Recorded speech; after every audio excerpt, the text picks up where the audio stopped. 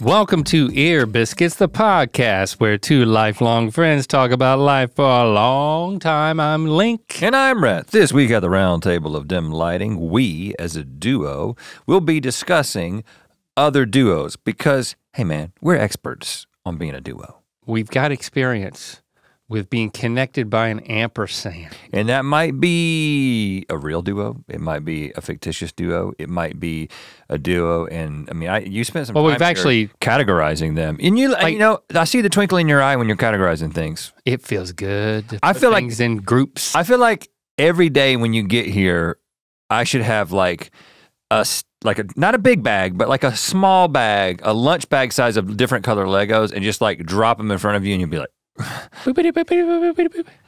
I'm not like a dog that you've got to like buy toys to keep them occupied so they get tired. Have you seen one of those, do you ever give your dogs one of those like puzzle toys where you put food in and they have to like figure out how to do it? My dogs don't have, I mean, Jasper has a lot of energy. They might surprise you. I mean, we did it for a little bit with Barbara. I should try it with Jasper, but I've never, Jade, it's not a candidate for that. But Barbara seemed like she got mad at us. She was frustrated. She would do it, but then she would look at us like, but why? Yeah, I know how she feels. She's like, you realize you just made. You could have just given me that.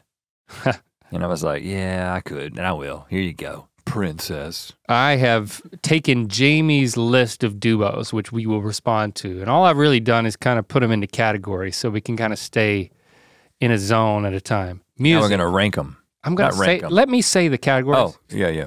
Music, fictional, historical, comedy, and other / catch-all. We're not really doing lovers. We get to it. Lovers are not really duos. No. I mean, they are, but they're not the kind of duos that we're talking couples. About. Right, they're couples. A couple is not a duo. Yeah. I mean, unless. Sometimes they are, Sonny and Cher. There are a few exceptions, yeah. So I wanted to, let's get into the music of it all. The first one is the Everly Brothers. Now, you're a fan of the Everly Brothers. Phil and Don, American rock duo. Their first hit in 1957, Bye Bye Love. Now before we, hold on. Originally rejected by 30 other acts. Now before we lose you, don't start fast forwarding. Oh gosh, who are the Everly Brothers? If you don't know, so you should know. The Everly Brothers have been really meaningful to us.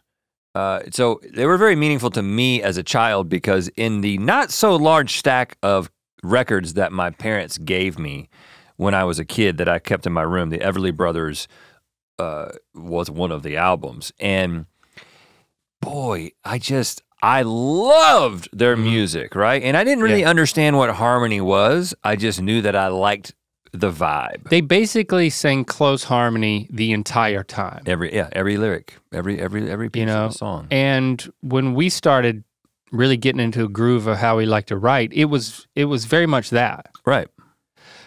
To the point where sometimes when we would get input from others, they'd be like, why don't you think about singing like you take a verse, you take a verse? It took a long time once we were writing songs, comedy songs for YouTube to kind of branch out and kind of split apart. Right. Which is a nice little asset. Well, they set the standard for this. Oh yeah. They really set it. What's your favorite Everly Brothers song? I mean, I don't know. It's definitely Dream. It's not Bye Bye Love. Dream. I think Dream is it. That's the best one. What about Kathy's Clown? It's a bit of a interesting. It's a weird song, but I do like it. You should listen to the Everly Brothers if you want to know what close harmony sounds like, and also realize that they kind of were making it. They were inventing it in some sense, right? Influential. Speaking of which, another iconic musical duo pretended to be them before they became popular. Lennon and McCartney. And Lennon the Beatles. McCartney is a bit of an interesting categorization as a duo because obviously they're known in the context of the Beatles, but they were sort of the core creative force in that. Yeah, because because you know it's like, you'll say Lennon and McCartney, you'll just say it. You put it together. I say it all the time. You know which order it goes in. Nobody says McCartney and Lennon. And so it's linked with an and to me that's a good test of the iconicness of a duo is if you know how to say it and you know what order it's in. Good point. You know? Good point. And it just rolls off the tongue. So even though they were part of a larger band, like childhood friends, they agreed when they were writing their songs, like crediting their songs, that no matter who wrote the song and who contributed, sometimes only one of them contributed, they still credit it as Lennon McCartney. For the longest time, that was their agreement. Really? Yeah, just like a blanket agreement. That's what they did. So they were like, they really duoed themselves. And you know what? That's what we did. We had a conversation very early when we were trying to make this work. It was like, you know what? We're building this as a duo. We're not trying to do other things. It's like, now you have the luxury now of, we have the luxury of being able to branch out and do things if we want to, because we've established the duo-ness to the point where there's not, you know, it's firmly established. That ampersand is gonna be there. And it's like, oh, it's Rhett from Rhett and Link. It's Link from Rhett and Link, you know? It's, you know, the Beatles broke up. They had amazing careers. Paul still does. But he still talks about John all the time. He still talks about the Beatles all the time. You know, he's still Paul McCartney from the Beatles. Are you and we're not gonna, maybe we will for some of these duos. We did it recently on a Good Mythical More where we're like, who's the who and which one of us is who in a duo. We might do that if it naturally occurs. But yeah, are you, not which one are you, but who do you like more? Like, you know, everybody's got a favorite, right? Paul. Okay, yeah. Oh yeah. Just musically. Well, yeah. Well, I like the Paul songs a lot more than the John songs. You know, and there's the whole Yoko Ono thing that, you know, a lot of people really feel like that, from a musical perspective, really took John in some interesting directions. He also died at some point, you know, so he didn't have quite the longevity.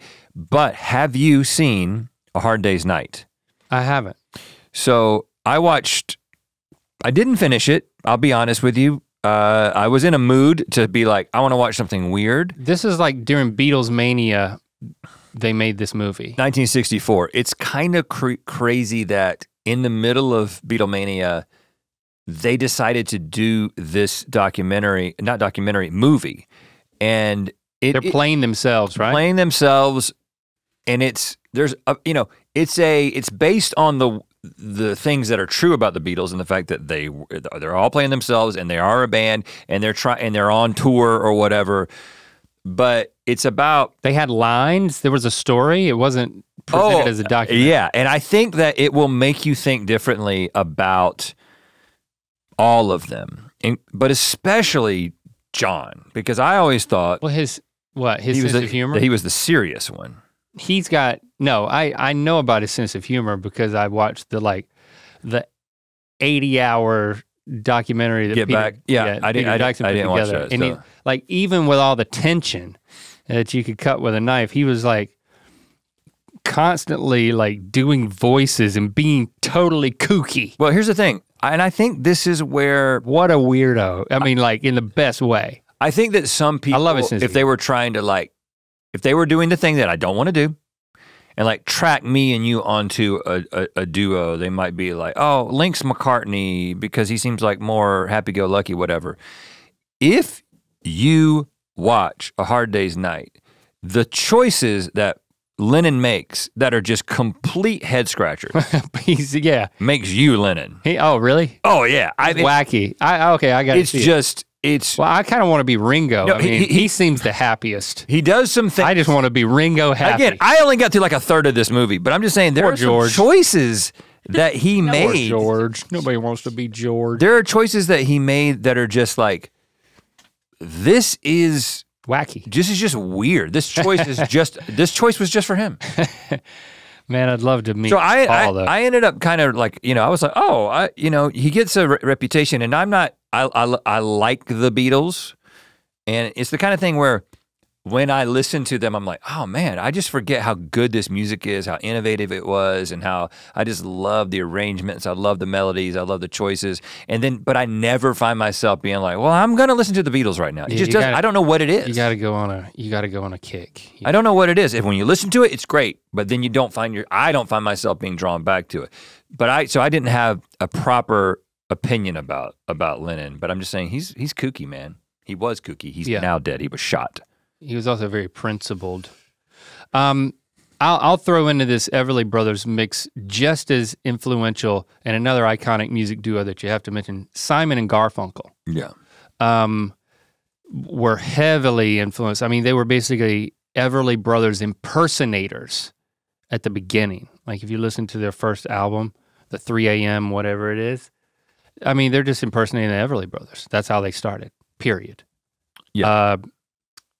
So that's why I'm actually putting the Everly Brothers, even though there's no ampersand, above Lennon and McCartney and above Simon and Garfunkel. And they're just so tied to each other. You know, Paul Simon obviously ended up doing his own thing for a longer period of time. And I don't know much, I'm sure you know more about the music history of this thing, but like my impression is that Paul Simon, I don't know if Garfunkel was as well, but like these are difficult people. I mean, they had a difficult relationship. Difficult people to remain in duos for a long period of time. Yeah, I feel for him. And Paul Simon was just such a musical genius in terms of a songwriter, and I mean, it's easy to kind of give Garfunkel short shrift. So I find myself compensating for that and really liking the Garfunkel songs. Because he was just more of like a harmony guy. Bridge Over Troubled Water is like the most famous, but that's a Paul Simon song that like he just. Are you saying he gave Garfunkel? You're saying whoever wrote it is. You're saying that there are Simon written songs and Garfunkel written songs. No, I'm talking about like more of like the lead, like where Garfunkel's not just kind of singing the harmony, which I mean makes me throw out Hall and Oates. You got that ampersand, even though technically they say that they never call themselves Hall and Oates. It was always Daryl Hall and John Oates. Like that is the official name of their band. And if you look at most all of their albums, it actually says their full names. Like they do not refer to themselves and never did as Hall and Oates. Now you urinated next to Daryl Hall at one point. Tell me about that. In the airport? Yeah, and then I followed him trying to work up the gumption to say something, and I never did. Hey man, I just peed next to you. Biggest regret of my life.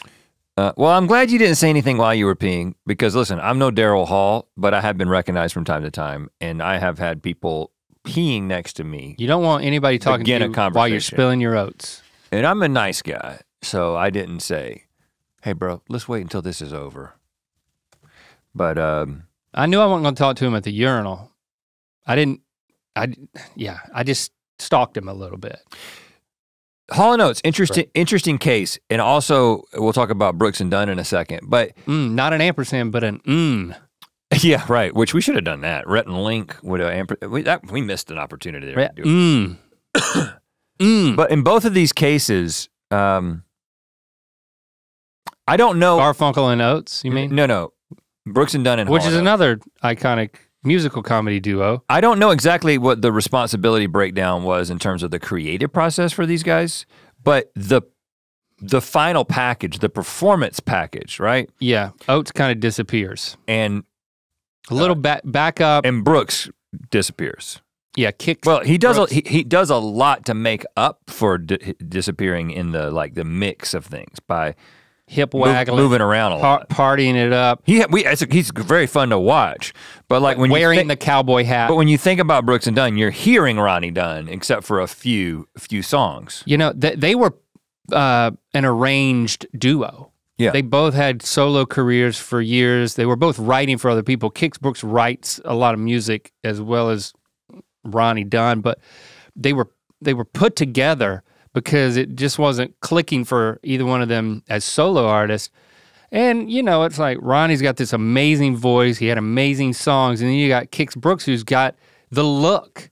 He had the cowboy look. He had the big mustache. Adds a little legitimacy to it. And the big hat. And like Ronnie had like the bouffant hair and he was a little bit prettier. You know, some Vince Gill sort of energy. Yeah. With a bit more beltier voice. I mean, they are both great. You know, I just have this sense like, oh, you're great, I'm great, we're both great kind of thing that I want to say. But like, it just felt like it's a marketing ploy that worked. And then, you know, the songs they brought to the table, it just continued working. So I do like it, but because it's not it's not perceived as an even partnership, I got to put it a little bit lower on the list. I'll throw out the White Stripes, brother-sister duo, but then you got Jack White, who's known for so many things. And it's like, when you say Jack White, you don't have to say Meg at the same time. Yeah. You don't have to. So I mean, a duo is only gonna get to the top of the list if they're equals. You only think about them you think about them primarily in the context of the duo. Yeah. Which is not the case with Jack White. Now Brooks and Dunn, I mean, you can't separate the words. Yeah. But you know, the perception is different. Sonny and Cher, same thing. I mean, Cher, obviously you can separate the words, so that doesn't work. But I'm gonna throw out one more that I think is the only one that can rival the Everly Brothers. Okay. And again, I don't want it to be the Everly Brothers because there's no ampersand, and they're brothers. So it's kind of like there's the blood thing, and I kind of like it when they put people together who are thicker than thieves and closer than brothers and connected with an ampersand. Of course, my next suggestion doesn't have that either. Outcast. Out and Cast. Out and Cast. Outcast, man. Big Boy, Andre 3000. I mean, Andre is always listed as one of the greatest MCs of all time. But you really can't give Big Boy short shrift, and they complement each other so well. They do, and they each hold their weight, and together they made something amazing. They did again and again and again. They did. I completely agree with you. I think the thing that makes it difficult to put them above the Everly Brothers is again Andre 3000 is like he's like a fashion icon and like. His voice was like super distinct. And so I think when you have to know sort of the BTS, when you have to kind of understand what makes Big Boy great from like an educational standpoint, which I completely agree with, but then just like the popular perception is like, oh yeah, that guy from Outkast, that's sometimes acts. It makes it, I mean, it's a unfortunate way that people just try to distill a duo down to these parts, you know? Yeah. All right. So because you can't do that with the Everly Brothers. I wouldn't have even been able to tell you that they didn't even sing separate. Who's Phil and who's Don? When the duo is so intertwined, inextricable. Yeah. That makes them the best duo in this musical duo battle. Yeah. Yeah, all right, I'll give it to you. Just want to remind you, Good Mythical Evenings coming up. This is where we do a not safe for work version of Good Mythical Morning. It is streamed live on the internet, but you gotta buy a ticket. You can go to goodmythicalevening.com. So we go live August 24th at 10 p.m. Eastern, that's a Thursday night, 7 p.m. Pacific. goodmythicalevening.com. It's gonna be wild. And listen, it's pleasure and pain. You will be making the decision. That's the thing. Throughout the night as to whether or not one or both of us will experience pain and pleasure. It's interactive. It's interactive. Okay, so you know you're gonna be able to watch it after the fact, sure, on demand, whatever. But the only way to experience it is in the moment. So I'll be there. Clear your schedule. I'll be there. You know, I will be inebriated. Get your ticket. Make it happen. We're bringing it. We're bringing it to you. Another quick thing we want to ask you to do is rate and review this podcast, Ear Biscuits, wherever you're listening. You know, if that's on Apple, you can leave stars and you can leave words, and they take that stuff into account. Yeah.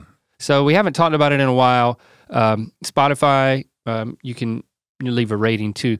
It's all helpful. The algorithms, you know. So we need to signal to the algorithms that you like this. And you know, so thank you for doing that. As you listen to an episode that's about a particular thing and you're like, oh, you know what? I think that this person would connect with this particular episode. Share it with them. Give it a little share. You know, that means a lot. That does a lot. It does a lot. Ear Biscuits is supported by Chime. You may think a credit score is no big deal, but if you're dealing with a low credit score or no credit score at all, that could be a problem for your future financial goals. That's why millions of people swear by Chime's Secured Credit Builder Visa credit card. Credit Builder is just a better way to build credit. You build your credit score safely with everyday purchases and on-time payments. There are no annual fees, interest, or credit checks to apply. You can use it everywhere Visa credit cards are accepted and build credit using your own money. And with a Chime checking account, you can get paid up to 2 days earlier with a qualified direct deposit with fee-free overdraft up to $200. If you sign up for Spot Me, Chime will spot you up to your limit when you make a purchase that exceeds your balance. Chime has no monthly minimum balance or overdraft fees up to $200. Plus, they have access to over 60,000 fee-free ATMs that can be found in the Chime app. Plus you can pay friends through Chime no matter what bank they use and cash out your money fee-free.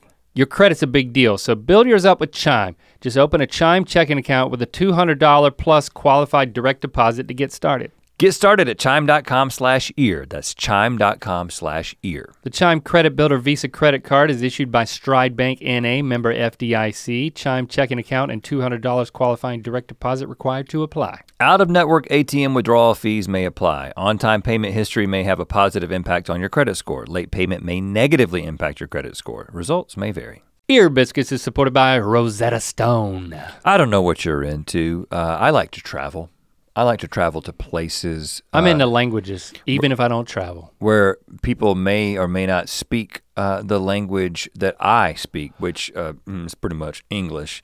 And that's why I am very into the idea of learning a new language. If you're into it too, check it out. Rosetta Stone is the most trusted language learning program available on desktop or as an app, and it truly immerses you in the language you wanna learn. Rosetta Stone has been using trusted experts for 30 years with millions of users and 25 languages offered, including but not limited to Spanish, French, Italian, German, Korean, and Chinese. It immerses you in many ways, designed for long-term retention so you really learn to speak, listen, and think in that language. Plus it has a built-in true accent feature and gives you feedback on your pronunciation so you sound more fluent. That's cool, and it's an amazing value. The lifetime membership has all 25 languages for any and all trips and language needs in your life. Don't put off learning that language. There's no better time than right now to get started. For a very limited time, you can get Rosetta Stone's lifetime membership for 40% off. That's $179 for unlimited access to 25 language courses for the rest of your life.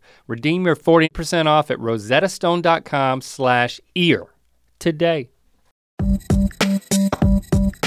You wanna go with fictional duos now? Yeah. Okay. Starting with Frodo and Sam. Yeah. They're not real. A lot of times you say Sam and Frodo. It's always Frodo and Sam, I guess. I mean, Frodo, they're great, right? There's, you know, the entire trilogy, like their story is just so moving. Oh, it's great. And they're inseparable, even though like Frodo was tasked with the thing, like Frodo had his connection to Gandalf and like he had to bear the weight, but not really, because Sam was like. He couldn't have done it without Sam. He couldn't have done it without Sam 100%. And that was the story, that was what was being explored. But points against them as a duo is the fact that it was Frodo that was tasked with something as an individual. It wasn't like they were both trying to get to White Castle. Exactly, and we're about to get to a fictitious duo that I think, for reasons that I've got, it's gonna be very difficult for them to not be the best fictitious duo. I disagree with your point though. Okay. But if one person is tasked with it and the other person is essential to accomplishing it, that's great. But it's not the same as both of them being tasked with them, or both of them making the decision. I would argue that Gandalf did give Sam the task of accompanying Frodo. Okay. But only one person could possess the ring. What I'm getting at is if it was like a double ring situation. Okay. Then like brass knuckles? Yeah, if it was like two little brass knuckles and they had to stay side by side the whole time, then it would be like, this is a great duo. Yeah, that would be awesome. And they both disappear at the same time. That was my biggest criticism of Lord of the Rings, was that it wasn't brass knuckles. This is actually an interesting thing to bring up as we have developed things, scripted things, you know, we've done a bunch of scripted things. And we obviously write every single thing that's got us in it from the perspective of a duo. And when you read any sort of screenwriting book, they basically talk about how you have to pick your protagonist, and traditionally that's one person. And so the real problem that's being addressed. What noise did I just make? You made the screenwriting noise. I tried to say but it came out. I'm sorry. I wasn't gonna say anything, but you did. Oh no. So it becomes difficult. Well, the main mistake that amateur screenwriters make, like us, and we're still amateurs, but we were much more amateurs, 15 years ago, was that you basically just distill the duo down to one character who is the protagonist, and you realize that, oh, this could just be one person doing this stuff. Mm-hmm. And then we learned, on Buddy System Season 2, that I was the protagonist? No, I don't know what you're about to say. No, we learned that every buddy comedy is a romantic comedy. Oh, yes. Yeah, right? Yeah, it's of that form. Yeah, and so the things that you want to see in a romantic relationship, there is a parallelism. And that's one of the reasons that we set buddies. It up in Season 2 was like, this is not two guys that have to do something together. Not hip to hip kind of a thing. It was like, we didn't even know each other at the beginning, and now we have to do this, and so there would be this interaction between the two characters, because the oscillation of connection and conflict between two characters is what makes an interesting story. And we don't have it down yet, and we don't do a lot of scripted stuff, but we had to learn that lesson. Well, and we structured the motive of each character to be different. Like, my parallel universe character wanted to become a robot, just to have such a simple life that was just programmatic and totally secure, like driven by security and organization. Like we were saying, the categorization. They had to want different things, but also kind of want the same thing. Your character wanted what? Comfort. Well, and I specifically was trying to achieve. I was trying to transcend the 7 seals of satisfaction. Yeah, trying to find the 7th seal. But what the audience wanted was for them to be friends, connection, for them to be buddies forever. Yeah, and so that's what we were toying with. That's what we were hoping to make it compelling. You should go back and watch it. It's free on YouTube. Buddy System Season 2. You can watch it in one sitting. But Sam and Frodo. Oh, there's such a sweet relationship. And obviously, in terms of the story that they're contextualized in, one of my favorite stories of all time. Mm-hmm. But I actually think that Wayne and Garth are a better duo. Okay. And again, I'm not like a huge Wayne and Garth fan in terms of, we did accidentally watch the first movie. Yeah, because how did that happen? We were watching. We were hanging out watching the 1950-something comeback or 1960-something comeback special from Elvis. Right. And then it just automatically started playing. It was like 1 a.m. and we were like, are we gonna do this? And everybody looked around and then we watched the whole movie. But we concluded that it held up. Oh yeah. And this is why I think that Wayne and Garth are so far the best fictitious duo. We'll see if they get usurped. They are so essential to one another. They're very different. They're the same in a certain way, but they're very different in a certain way. and they fall into these roles that are so complementary. And like they both, I mean, we're always trying to make sure that there's an even balance between us with the stuff that we're in terms of like where the comedy is coming from. Yeah. And like who's getting this joke in or whatever. But that's how these guys come across. And then now people have favorites to be like, I just think that everything that Garth does is so funny if you're a Garth guy. And people be like, and Wayne is kind of, it's his show, right? And Garth is like the sidekick on the show, on their basement show. In their setup, there's like, this is Wayne's show and Garth is the sidekick, but in the presentation of the comedy, they are Wayne and Garth, and they're bringing equal parts funny and interest. And it'll be about like, well, you know, Wayne is the one that is, I don't remember who was trying to get Tia, what's her name? It was Wayne. I think it was Wayne, yeah. But like they both got challenges that they're trying to, you're pulling for both of them. There's a bigger goal, but I don't know. I'm just saying that I think the complementary nature, and you don't think they didn't do anything on their own. They existed as a duo in their fictitious world. And when you see them separately, you're missing the other half, and that's kind of like that's the point. Nobody dresses up as just Garth for Halloween. Right. You could. Well, and you'd be a very we both dressed up as Wayne for Halloween on GMM one year. That was the joke. We've done a lot of like Robin and Robin. Right, you know, Wayne and Wayne. But but you could go go as Frodo. And no, I don't think anybody would be like, where's Sam? Oh, they would. They also would be like, which Hobbit are you? Because right. You know, they all gotta look the same. And they coined a bunch of catchphrases. Party on. That's what she said? They made that popular, huh? Hell yeah. Swing. I mean, so yeah, we've got a heavy identification with Wayne and Garth. So all right, I'm gonna go with that. Thelma and Louise, I'm gonna throw that out there. Give the ladies some love. You definitely got that ampersand in there.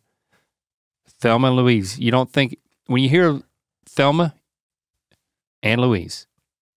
I mean, spoiler alert. I for one have seen this movie. Have you? I don't like to see movies where cars go off cliffs. Hey, spoiler! I already said that.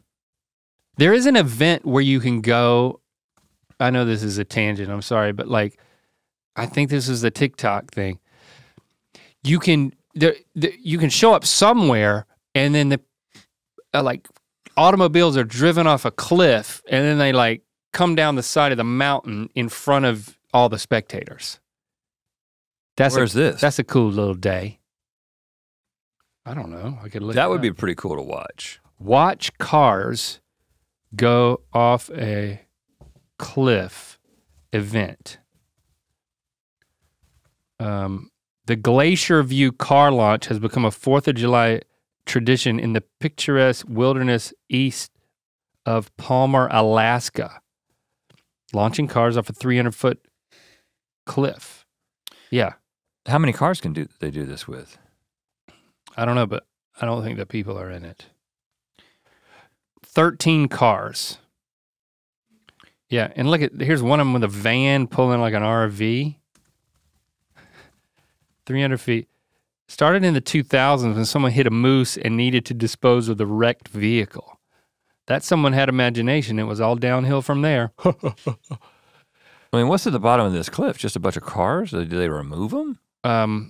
Well, you know, they love nature in Alaska.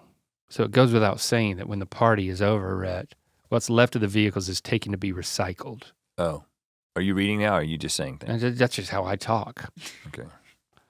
No Alaskans are harmed in the making of the videos associated with it. Except the guy that moves in after car number 12 to start the cleanup process. That guy could get injured. I think maybe we should go to this. I'm down. At the bottom of the cliff with my camera. I love the fact that there's a Facebook ad in this article for the retirement home of the town where this happens. Oh, does it look nice? If you are attending the Glacier View 4th of July car launch, look for our van that the residents had so much fun decorating. Well, I mean, if you got to retire somewhere, assuming they let you out, if you want to go look at the car, I mean, when I retire, I want to retire next to some exciting stuff. You know what I mean? That's exciting stuff. I do know what you mean. That's why I told you about it. It's exciting. So that's Thelma and Louise. Pretty iconic. The fact that they die together. They die together makes them up there. Yeah. Mm-hmm. I mean, do you want to die together? No. I want to live longer than you. You're going to die first, so well, if we die, kind of cut my life short. If we die of natural causes, I am more likely to die. I'm a little bit older and I'm taller. But what are the chances that we would, and I know we've had this conversation before, but let's have it again. What? Maybe it'll be different this time. I do think that given what we do, we're together a lot. Yes, it is. I'm not just talking about the stuff we do on the show. I'm saying now that we're doing this college trip every summer, it would be iconic for us to die together. I think that would solidify our. We're more likely to die together if we die of an accident. Yeah, more likely to die together. So, do you want to? If we're gonna die at the same time, I want it to be the same place. I'll put it to you that way. Okay. I'll just leave it at that. Throw out another one. Who are you thinking? Woody and Buzz Lightyear. Well, just for consideration. So the first movie was all about them becoming friends. But then there's like, I guess, and then it was like Jesse's involved and. It's not clean. It's not clean. Because they each have their own stories. I mean, Buzz Lightyear's got his own movie. His own origin series. Yeah. This is kind of the same thing for Shrek and Donkey. You know, the movie's called Shrek, not Shrek and Donkey. Yeah. If it were called that, so I think they're friends, but I wouldn't even call Shrek and Donkey a duo. I wouldn't call Woody and Buzz a duo. They're just friends. Yeah, but here's the thing about but when they're around, Woody and Buzz, there's an ensemble. Shrek and Donkey though. Shrek and Donkey, you know, Shrek is Shrek. Donkey's a sidekick. Woody and Buzz Lightyear. No, there's not any sidekick energy from either one of them. Yeah, that's true. There's like very much like main character energy from both of them, which I think it makes a great duo, right? That's kind of what I was saying about those are the best. Wayne and Garth. But they're almost so main character energy that they supersede a duo. It's just two guys. In this ensemble. Yeah. If I see one, I'm not necessarily missing the other. They don't complete each other. In the way that Wayne and Garth did. They don't, okay, as toys, you would not buy Woody and Buzz as a set. Nope, there you go. But if you bought Wayne and Garth toys, most likely they would be together in a set. If you go down the aisle at Walmart, if they were to sell such a thing. Right. Shrek and Donkey, you're gonna see Shrek on a t-shirt. I mean, if you got a donkey only t-shirt, it's pretty much. I'm sure there is. That's the joke, is that you have a donkey only t-shirt. Yeah. I love them together, Mario and Luigi. Brothers and an ampersand. I mean, we could talk for days about Luiginess. You know what I'm saying? He started off just being the green second version of Mario. Right, player number 2. Yeah. Now, in the first Super Mario. Then in the second one, he started jumping and wiggling his feet. And it was like, oh, he's got his own thing. He's taller. And sometimes with a duo, and this is our case, one guy's a little bit of a late bloomer. I was a little bit of a late bloomer in this duo. Okay. Right? So you started twiddling your feet. So I started twiddling my feet a little bit. I had to play a little catch up. Well, in Super Mario 1, there's absolutely no difference other than just the color of the overalls. Mm-hmm. But Super Mario 2, was it easier to win as one of the other? Luigi, it sucked to play as Luigi. It was hard to win as him. He was slow, right? He would just kind of float on those feet. I mean, at least Princess would like jump in the air and then beeline straight. And Toad he's strong as hell, man. Toad was a little beast. You won with Toad? Oh, Toad was my pick because he would rip those turnips out of the ground like a big boy. I mean, the quickness that Toad would yank a turnip is the only reason I ever tried to get fit. Like thinking about Toad. You need better Don't motivation. look, what are you looking at? You need better motivation. You looking at my body? You have a Toad-like body. I have a Luigi-like body. I am long and lanky, but I want to have a Toad-like. I want to be able to rip it like Toad, man. You got something buried in the ground? Call Toad. You really like Super Mario 2. It was a big leap from Super Mario Brothers. I mean, it was amazing. Did you ever beat the first one? No. But you beat the second one? No. You love these games so much. I mean, Super Mario 3? I didn't have 2. I got 3 and I beat 3. I didn't beat that either. Dude, I never beat anything. But 1 was like easy to beat with warp zones. I could beat 1 in like 19 minutes. Yeah, but then you get to the end and there's like a maze. Yeah, I think I could probably still remember how to do it. I think you start high, then go middle, then go low. Okay. And then you're through, and then you just now you're rubbing it in. Run under Bowser. And I had all the Nintendo powers. I really enjoyed reading those. I like knowing that I could know. Okay, but Mario and Luigi definitely not a great duo because Luigi just gets repetitive. so much short shrift. Yeah. In the fluttering feet thing. I mean, what about Rick and Morty? They got a strong ampersand. They're always together. They're hilarious, and they're a very unique duo. It's not a healthy relationship. But it's a grandpa-grandson. That's very fresh. It's not a healthy relationship. No, it's not. So I don't think you can. It's hilarious. I think unhealthy. So if you go back to Sam and Frodo, it's or sweet. Wayne and Garth, they need each other, right? Yeah. Rick and Morty is an example of a toxic relationship. So, is there ever a sweet moment? I think for comedy, probably. If it begins to be sweet, then it is immediately made unsweet for comedy. It was sweet for comedy, and then it's made unsweet for comedy. So I had to mention them. That's the only ones in this category. So are we sticking with?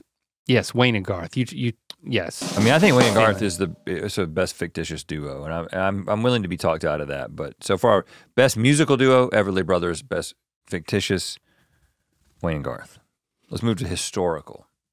Yeah, but I don't want to take too long because I want to get to comedy duos. Yes. We don't have a lot. We don't know much. We don't know much about history. I mean, Bonnie and Clyde. The only thing I know about Bonnie and Clyde is that Merle Haggard wrote a song called "The Legend of Bonnie and Clyde." Well, I'll also say originally you put Bonnie and Clyde in the fictitious category, so you know very little about them. No, that. You put Butch Cassidy in as kid. That's right. Okay. Yeah, I'm not an idiot. That's next. I mean, yeah. I don't know much about Bonnie and Clyde. Well, Bonnie was a waitress in a small cafe. Clyde Barrow was the rambler who took her away. Yeah. They both robbed and killed until both of them died. So goes the legend of Bonnie and Clyde. I think the fact that if the thing that the duo is known for is bad things. That's cool. I just feel like we can't put you too high in the list. You know what I mean? If you have a toxic relationship, they killed 13 people. You're gonna go down in the list. But if you're doing toxic things like killing 13 people, you're gonna go down in the list. Yeah, but it's and they had a romantic thing going on, so they were also a couple. That muddies the waters. Yeah, it makes it complicated. Yeah, but they died together. Don't shit where you eat. Okay. I don't know if it's applicable to that, but it sounded right. Don't screw your friends, because then something more happens. Yeah. Okay. Yeah. And now we go back to the fictional world of Butch Cassidy and the Sundance Kid. Yeah, so they were real. I mean, we have this picture of Robert Redford and, well, crap, what's his name? Paul Newman. Paul Newman. Oh yeah. How could I How could I forget the guy from the dressing label? Newman's Own. Great movie, right? You have seen it. I have seen it. Excellent movie. Excellent movie. It's no Tombstone, but it's a great Western. It's an era thing, you know. It's also not as good as like The Good, the Bad, the Ugly, which is just about a vibe and a style. That's a little long and a little boring. But so Butch Cassidy and the Sundance Kid is better than that. Excellent acting from both of them. Very funny, just endearing. Endearing, yeah. And I love hanging out with these guys. And again, but our interpretation of them is through a cinematic representation of them. Yeah, so we're kind of. What do we know? What do we really know? I don't know anything. But we do know that when we were in Colorado recently, on the Upper Animas River, and we were on the train going up, the guide who was riding in the train next to me said, that bridge right there is the bridge that Butch Cassidy and the Sundance Kid jumped off in the movie. And I was like, okay. What do you mean okay, so it was a scene in the movie? Yeah. This wasn't the real life people jumping off of this bridge. I think that's what he was trying to say. I also kind of thought, really? You know what I mean? Sometimes you just... And spoiler alert, they die together too, right? Yes, but they really died together. It says a shootout in Bolivia. Dude, don't you know the movie? They go to Bolivia, man. I don't remember. You don't see it happen. It's like they come out guns a-blazing, and then it's just like you hear what's happening, but you don't see. So they die together. They have cool names. Butch Cassidy. If you hear that, what are you gonna say? And the Sundance Kid. You're gonna put it together. There's a iconic lot to actors like about playing them. Who else are we throwing out there? The Wright brothers. Okay. Orville and Wilbur Wright. They worked together to invent a flying machine. They brought different things to the table. Did they? Yeah, Wilbur was athletic in his youth, very well read, a gifted speaker, and outgoing. Orville was impulsive, optimistic, and contemplative, very interested in science and technology. Okay. But they did something great together. They were brothers. I consider that a demerit. Because it's, yeah, you know, they didn't make a choice. I agree with that. Yeah. But they invented something that transformed the world. Yeah, that's pretty cool. That's pretty cool. Are they better than? They're better than the other two we mentioned. Yeah, they're the best historical duo so far. And they did it in North Carolina. What about Lewis and Clark? Lewis and Clark? They were put together by the president at the time, can't remember which one, and I remember when I was a kid, I was reading The Adventures of Lewis and Clark, and I just cried like a baby when it ended. Well, it ends badly. It's pretty epic. For one of them. Pretty epic. I mean, but they were put together for this adventure, and then they went their separate ways. Yeah. They did something together, and then they parted ways. Yeah, so they were just so they weren't inseparable. They were put together, and then they separated. What about Adam and Eve? Interesting you put Adam and Eve in the historical duo category. Well, because they're lovers. That's the only reason. That's the only reason I question it. We're not here to Adam and Eve. Not here to offend anyone. That's quite a duo. We wouldn't be here without them, Link. We would. If you said Adam, what are you gonna say? And Eve. Everybody knows about Adam and Eve.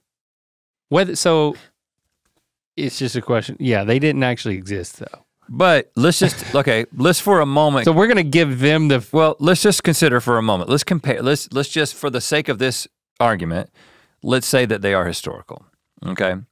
As you might guess, I have many reasons to believe almost with complete confidence that they are not. However, they didn't do good things for us, bro. The whole point of the story is that they screwed it up for everybody. Yeah.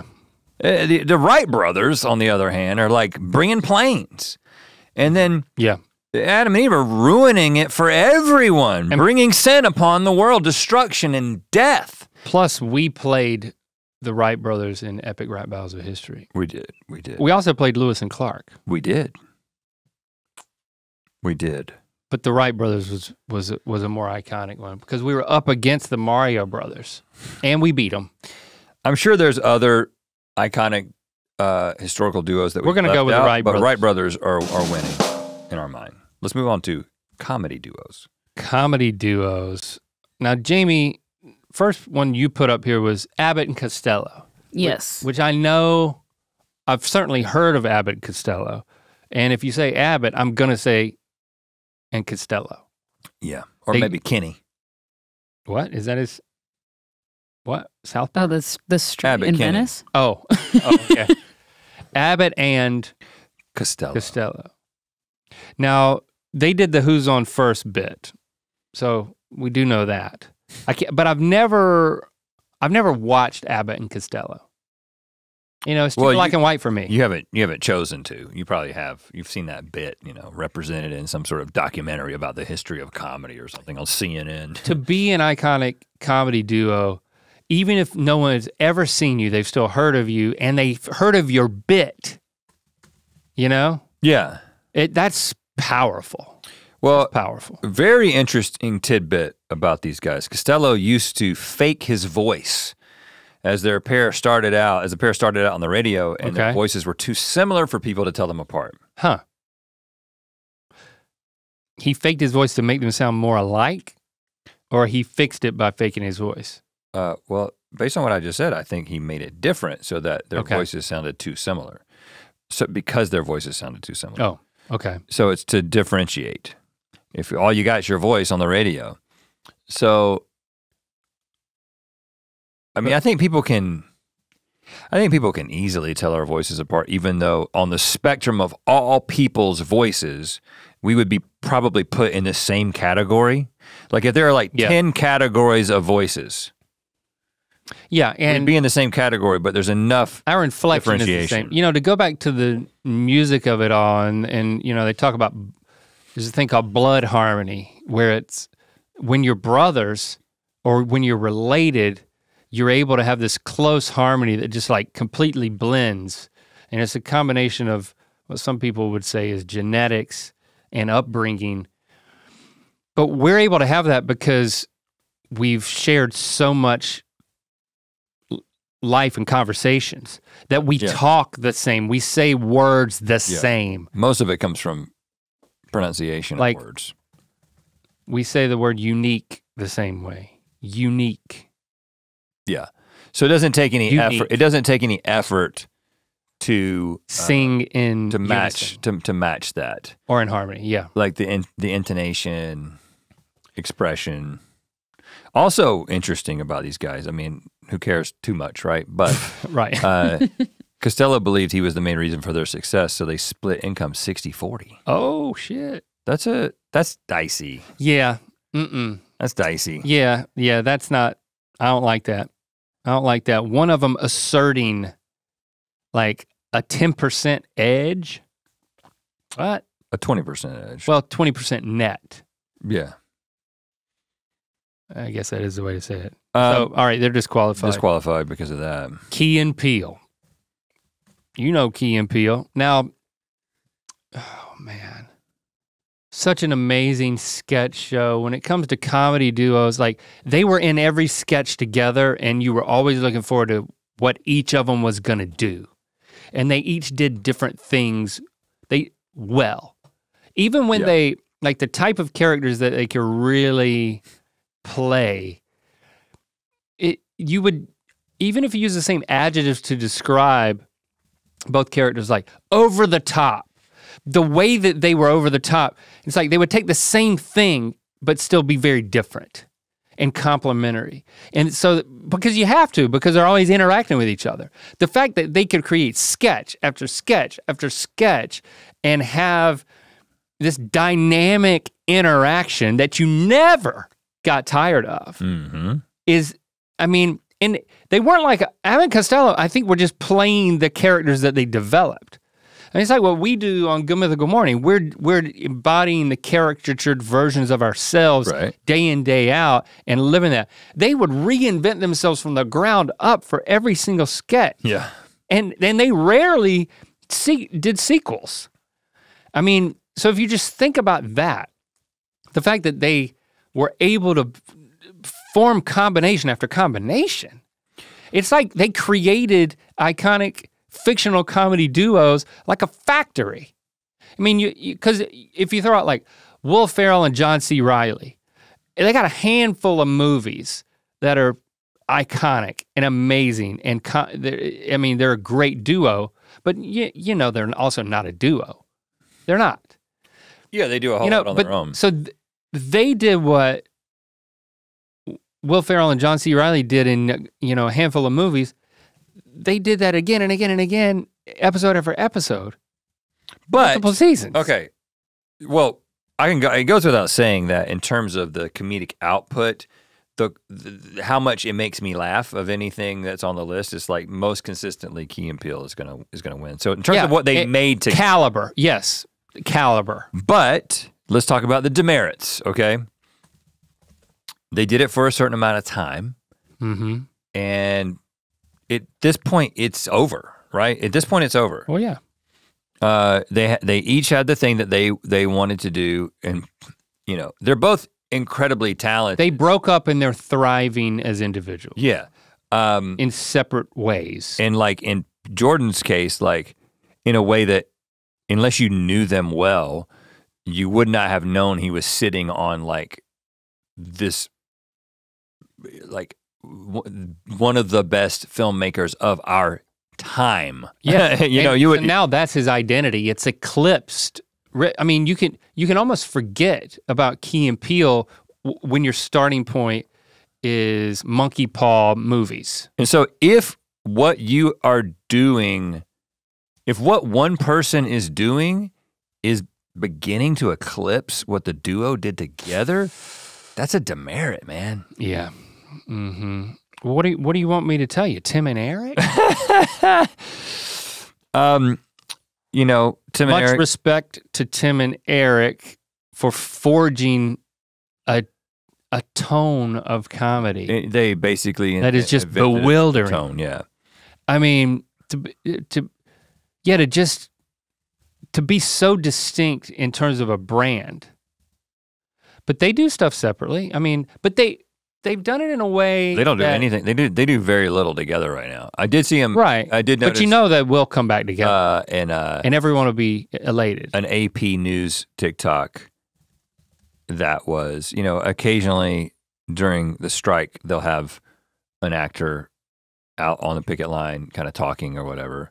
Like ripping a CEO a new one? And it was Tim and Eric, and they were talking like the protesters, and they were legitimately protesting, but doing it in a very Tim and Eric way. They were together on the AP News. Oh yes, and it was just. I love it. It was great. They were talking about. They had this bit about AI, and they were saying, I think this," like they were saying A and then I. And it just struck me as so silly. So dumb. Yeah, but I don't question, exactly, even if you didn't tell me that, I don't question that they're still a duo, even though they're not doing things right now. They did that. And I know that they will, I just believe. Well, they'll keep doing Tim kind of has his, for lack of a better word, digital presence, right? And in the office hour stuff that he does that pops up in my TikTok feed. Yeah. And then Eric is doing more of the like traditional acting stuff. He'll pop up and, oh, he's on this show. Oh, he's on that movie. Right. Tim will do that too. Tim was in Us. Yeah. Jordan Peele. But I mean, I'm not gonna put him above Key and Peele. No, I don't think you can. Going back black and white, Laurel and Hardy. I just, I'm sure that if we were think trying to below. quantify the way that these guys contributed to the history of comedy, we would probably give it to them. But we just don't know anything. I mean, I know what they look like, and I've can see some sketches, but I'm not one of those. That's everybody we got. Neither one of us is the kind of person that goes back to watch stuff that's supposed to influence, like when you're learning about some scientific concept or whatever, there's a certain type of person that's like, I'm gonna go back and I'm gonna read everything that led up to this point so I fully understand it in context. Okay. And there are people that do that with entertainment.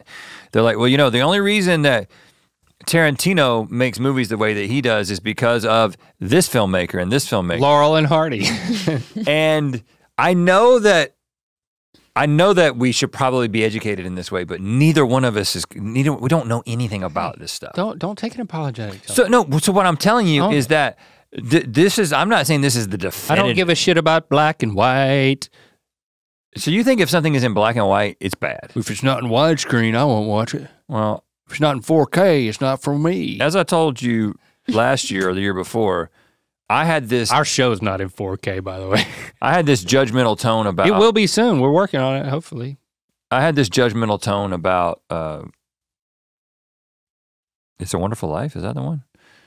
And then I finally did actually watch it. Okay. And it was very good. It's 3 hours long though. What else do you have to do? Everything.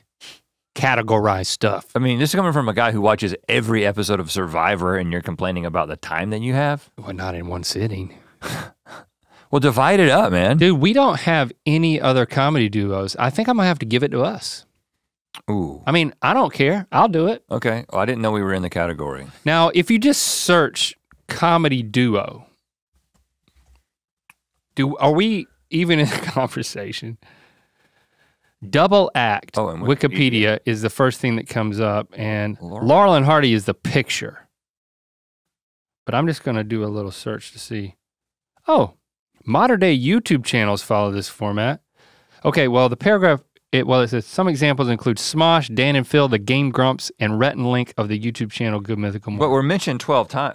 No, two times. 1 out of 2 is what I've. Okay, I thought what's the second time we're mentioned? In a list. In a list at the bottom.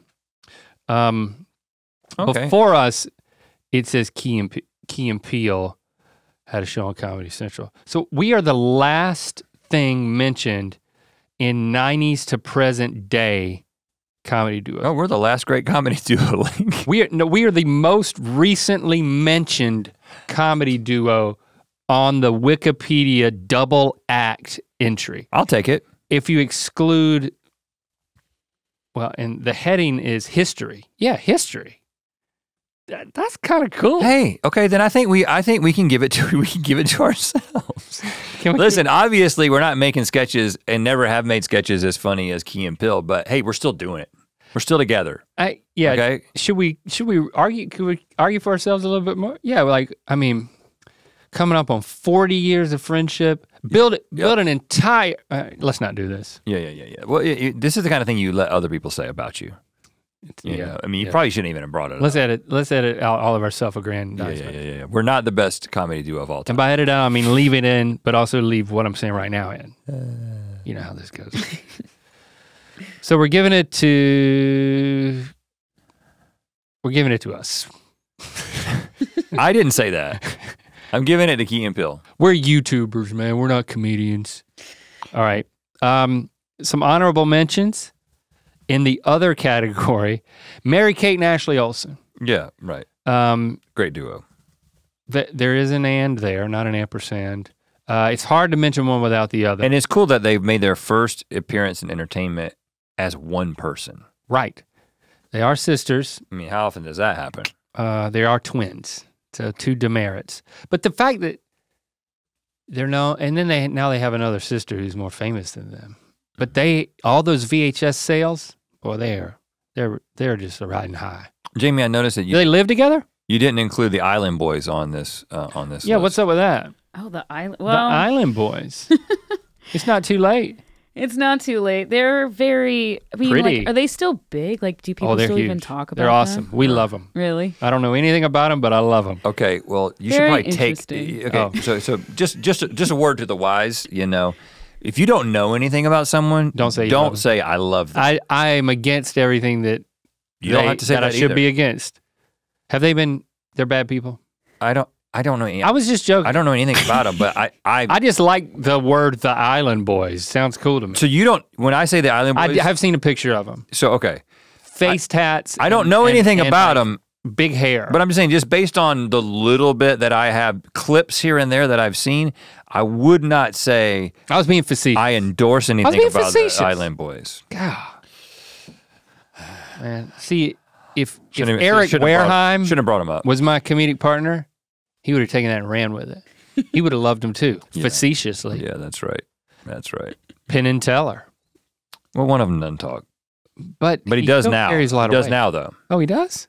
He does on their Fool Me show. He talks now. Pretty sure. They have longevity. They're magicians. That's a demerit. They're the best magician duo. Easily. Well, hold on. Yeah, think about it. Let's not get hasty here. I mean, if I search... Hold on, name another magician. Because those Tiger guys were not magicians, were they? Wikipedia has a magician duos. Barry and Stewart. Okay. The Davenport Siegfried brothers. and Roy. Siegfried and Roy. That is Tiger hands. That ended badly. Yeah, there's no one I recognize here except for Siegfried and Roy. What happened to them? Well, one of them got attacked by a tiger. Go figure. They both died in the past 3 years. But not together. And that was a missed opportunity. Penn and Teller gets mad props from us. They've had multiple shows. I would like to see their Vegas show, but like television show, bullshit. It was fun. Very distinct and complementary personalities. It works. No need for tigers. If a tiger is your prop, you're not a duo anymore, you know? All right, let me give you this. Hanna-Barbera. This is a duo. I wouldn't even know they were a duo. They don't, right, because. I just thought it was a person named Hanna-Barbera. No, it's two people. William Hanna and Joe Barbera are. Again, I know nothing about this. They invented Tom and Jerry, Yogi Bear, the Jetsons, the Flintstones.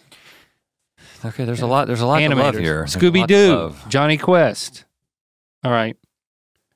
Trixie Mattel and Katya. Did I say that right? Yes. Okay. They have a very, very popular podcast. They're hilarious together. Okay, that's Jamie's entry. That is mine. That's your favorite duo? Maybe not duo of all time. Not of all time. Okay. Those and I guess Tenacious D, Silent Bob, and Jay, otherwise known as Jay and Silent Bob. We'll just throw them out there, but I'm giving the miscellaneous category. Penn and Teller have swept away with it. Okay, all right. So here we go. The definitive determination of the best duos by category by this duo, Rhett Link. By this duo. The most recently named duo in the history section of duos on Wikipedia. Let's put that on a t-shirt. I mean, it's so easy to change. It's a bragging right, right? Yeah, by the time this comes out, it'll be changed. For my rec, I'm gonna go back to a music rec. You gave a good music rec last week. And since we already talked about Outkast and we're talking about duos, like I'm going to recommend that you listen to their 1998 album, Aquemini. Aquemini is a Aquarius and a Gemini running shit. Because one of them's, an Aquarius and one of them's a Gemini. And then that song, like if you're gonna listen to a song, listen to Aquemini. And because it explores the duality of their duo. So we would be Librimini. It's a great song. We should release an album called Librimini. Librimini. I like that. It sounds like a novel. Librimini. My summer with Librim.